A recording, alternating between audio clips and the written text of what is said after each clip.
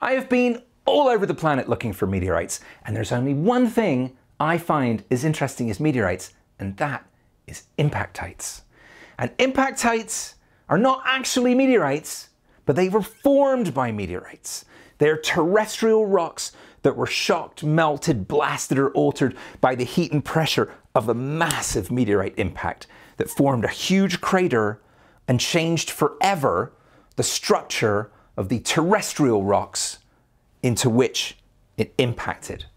And these might take the form of breccias or glasses like Libyan desert glass or moldavite, or melts that are found outside or sometimes in the bottom of ancient craters, and shatter cones, which are earth rocks that were deformed so violently by the shock waves from the impact that their surface features actually changed to show the passage of those shock waves going through them.